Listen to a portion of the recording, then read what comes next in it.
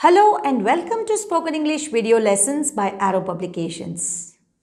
I'm your Spoken English trainer Padmini, and in today's video lesson, you will be learning how to speak about a holiday or a vacation. Well, when we have holidays, we go to different places. How will you speak about it? So let's get started and see how we can talk about a vacation. The first thing you can talk about is, where did you go? And who did you go with? Where did you go? And who did you go with? So, where did you go? Let's look at an example. I went to Delhi with my family last month for 5 days. This is one sample. I went to Delhi with my family last month for 5 days. Another sample. I went to Goa with a couple of friends for 3 days.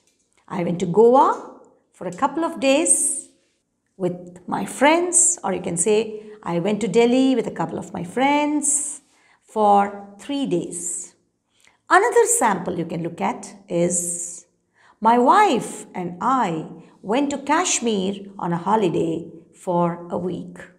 My wife and I went to Kashmir for a holiday for a week.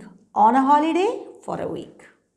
So this is the answer to the question, where did you go and who did you go with? Now let's look at the next part. Where did you stay? Now when you go on a holiday, you can stay at different places. So where did you stay? We stayed there in a guest house. It was very comfortable.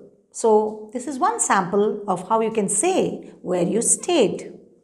We stayed there in a guest house. It was very comfortable. Or you can say we stayed in a nice hotel. It had all the facilities. We stayed in a nice hotel. It had all the facilities. And suppose you go to a place like Kashmir, you can say we stayed in a houseboat. It was amazing. You know what a houseboat is? A houseboat is a house which is on a boat. So you actually stay in a boat. And it's just like a house with all the facilities.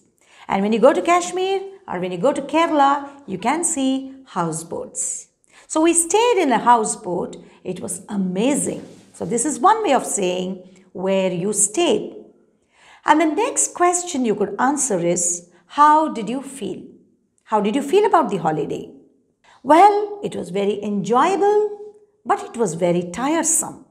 What is the meaning of tiresome? You feel tired. We go on a vacation or a holiday, but sometimes we enjoy it, but there is one negative point which you can also express. It was tiresome. That means we felt very tired.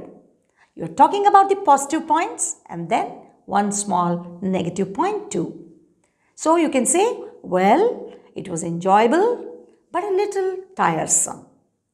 And another sample you can look at is, the trip was good, but the weather was hot.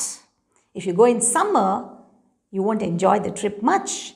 But you can say, the trip was good, but the weather was hot. So we couldn't stay too long on the beaches. I wish we had gone there in winter.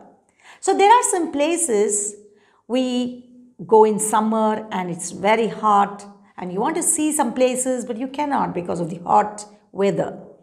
Now you can also say, I loved the trip, but since it was a tourist season, it was very crowded. So you can put your ideas in a positive way and you can also add some negative points if you feel that you should. If you feel there were some negative points too. So this is the way you can answer all these questions and make sentences, and you can add your ideas about your vacation. Now let's put all these ideas together and see how we can speak about a vacation properly in many sentences, including all these points. So let's look at another sample. Last October, I visited Jaipur with my friends. We went on a plane. It was only a 2-hour journey from Hyderabad. We stayed at the theme hotel near the airport. We visited all the famous places like the Hawa Mahal, Amber Fort, City Palace, Jantar Mantar and many other places. We had a guide to show us all the places. Jaipur is rightly called the Pink City because most of the buildings are pink in color. We bought some jewelry, bags and dresses. The best part was the food. We had a very good time, but we had to rush because we stayed there only for 2 days. I wish we had stayed longer. Now, how was this? It was interesting, isn't it? So when you speak, try to be as interesting as possible.